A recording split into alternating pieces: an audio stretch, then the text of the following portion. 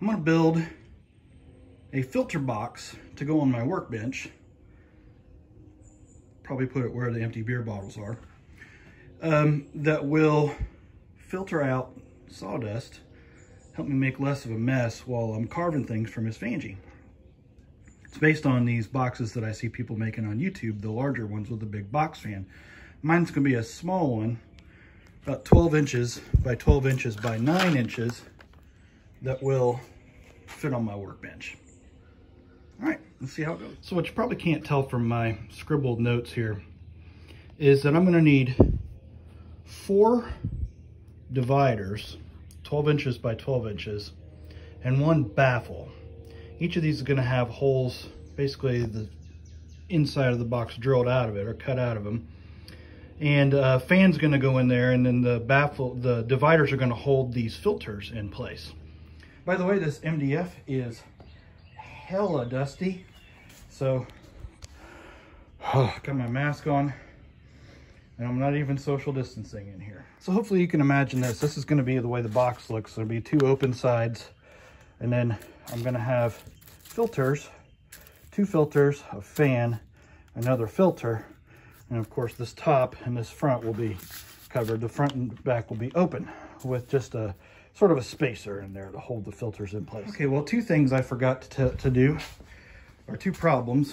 One, I've got these 12 by 9s here to be the sides, be like this, so it'll be this high and this wide, or this long for the layers. But I also forgot to build or cut a piece of this 1/4 inch ply, which is going to be used to hold the fan in place in the box. So the other real problem is in my MDF, once I cut it down to 9 inches and then to cut out 2 13 inches, I realized I didn't have enough for 2 13-inch pieces. So I may regrettably be forced to run over to Home Depot again, because I never do a project where I don't end up there twice. All right, well, here's my new piece of MDF.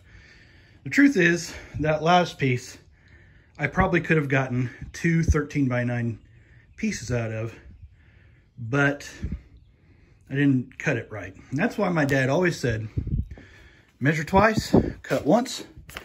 What he didn't tell me was, measure once, cut once, make another trip to Home Depot. All right, here we go. Okay, so I've got all my pieces cut. This is for the outside of the box. These are gonna be the spacers and the baffle. So there's 5 pieces here that are 12 by 12. I'm gonna need to cut square holes. Basically, these are just gonna be a spacer. So there'll be like a square hole here that's all but maybe a 1/2 inch around the edges. And then one of them will be a circle. And I'll explain that later, but it's in order to improve the productivity or the efficiency of the fan. So I'm gonna get started, but I'll be using my saber saw. Oops, wrong. My cheapo Black & Decker saber saw to cut these out.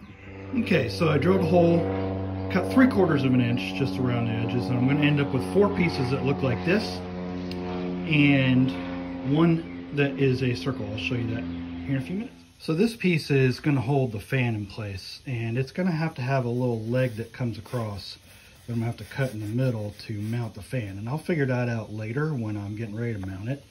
But for now, I'm gonna cut this piece out and this piece out. And then all I have left to cut is the baffle, and it should be mostly just putting together from here on out. As you can see, I'm not too worried about the cleanliness of the cuts. This is just going inside this box, and it's just for me. It's not like this is a sale piece or something like that. And it's just to do a job in the shop. So a lot of times, as you can see, I just throw stuff together for my shop. That's okay. Now all that's left is to cut the baffle, and I'm gonna cut a round hole in my last piece of square MDF in order to improve the efficiency of the fan. Okay, so the fan said it was a 9-inch fan. I don't know where to get that from. The actual fan blades are about 8 inches. So I'm giving it a little bit of extra for the baffle, and as you can see, what I did is I've got a little over a 4-inch string here, and I'm gonna see if I can do this with one hand. This should allow me to do a perfect circle. No reference to the band intended. There we go. Good as it gets. Now I'll use a drill, create a hole, and just sort of eyeball it. I have a tendency to work messy, and I like to tell myself the classic, that's because I'm a genius, but that's probably more about being lazy. I spend a lot of time looking for stuff that I had just here a second ago. What I did do is just take a little sandpaper, not with a ton of work, and just go over these edges because the saber saw just is not a very clean, it's a pretty cheap one, and it doesn't cut very clean. I'm going to start building the box. I am going to be using screws and wood glue. I'm going to try to use screws in this stuff, but they're not very long, so hopefully I don't split this up too much. If I do, then I'll have to come up with a different plan, maybe use nails or something. But hopefully this is going to hold together fine. So the first piece went on okay, but even with the small screws, it did want to start splitting. So I switched to a bigger bit to drill pilot holes with, because I'm going to continue to use them. But I'm going to drill pilot holes all the way into the second piece. Now I'm getting ready to start putting the side supports on. Once the side supports are on, I can start putting in each individual layer as we go. You can see this one went on much better. But I have switched to hand tightening the screws just to keep the, just try and prevent more of the splitting. But I feel confident that we're on the right track here. So hopefully this is making sense. I've got the first three sides on, and the first layer of the back on. This will go on the top, and this is going to actually be able to open and close so I can get my filters in and out. Okay, I'm getting there. As you can see, I did switch from using the filters as spacers to 2 1/2-inch MDF, just in case I got glue on the thing and I didn't want to glue plastic down in it. I've got 2 layers on, getting ready to do the 3rd layer and then mount the fan. Okay, so I'm making mistakes along the way. That's okay, and most folks would not want to use screws. If you have one of those fancy nail guns, you can use that. I don't have one of those yet. But this is going pretty well for my standards. Now what I need to do is I'm going to drop the fan in there, and this is offset just a little bit because the fan motor, I may have to trim that down just a little bit. It's going to hold the fan right here, and then there'll be another layer and another filter. So really, we're really getting close. Okay, so I've got the fan mounted in. I'm going to replace this screw with a shorter one like these ones.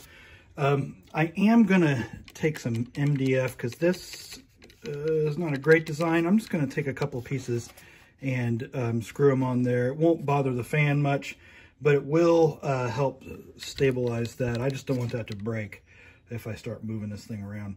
I'm also going to have to wire it now, and I want to wire it before I get the last pieces in, because the last pieces are the baffle and then the final piece and then the top. All right, so I've finished wiring it, and I'm going to turn this on.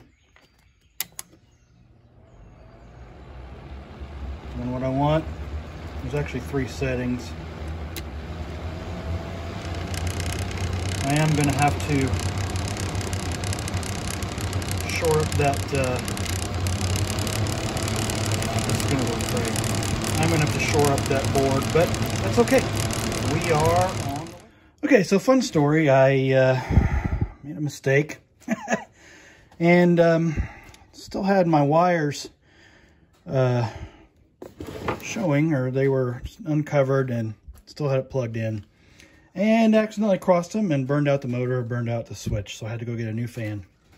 And I got a new switch. This time I got a toggle switch, which should help me avoid that in the future, because there's just going to be less to connect. So I'm going to take this fan out, put this fan in. I have to take this one apart. Should only take a few minutes. Okay, well, the fan is back installed and it works. I've got my new toggle switch on here. It's a little loose, but I may fiddle with that a little bit later. Figure out a way to solidify it in there. The wiring doesn't matter if it's a little exposed. All the actual metal is not exposed. Fun. All right, now we got to put on the last 2 pieces, last 3 pieces really, and we're done.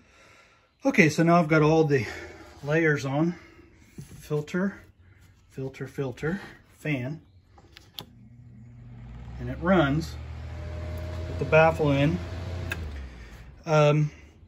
It's ready to go. I just need to put the lid on, and I've got 4 feet I'm going to put on the bottom just so this MDF doesn't get all crumbed up underneath. And I usually like to put feet on things. So I'll probably put those on first and then put on the lid. All right, so this isn't perfect. This MDF just didn't work with my hinges. So I used some hooks and some of these little mini bungees. That'll keep it down there tight enough for just keeping in my shop. I'm repairing some holes I drilled to try to, I'll probably need to do that one too. But it works. There's the fan on. It actually pushes quite a bit of air through here. So now the trick is just put in the filters. All right, I've got 2 filters dropped in. Here's my third. It just drops right in there.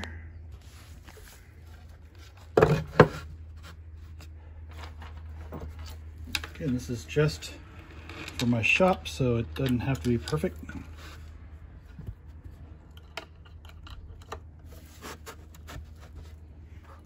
And now it's a desk filter. We'll see how well it does. Move a lot of air when it didn't have the filters in.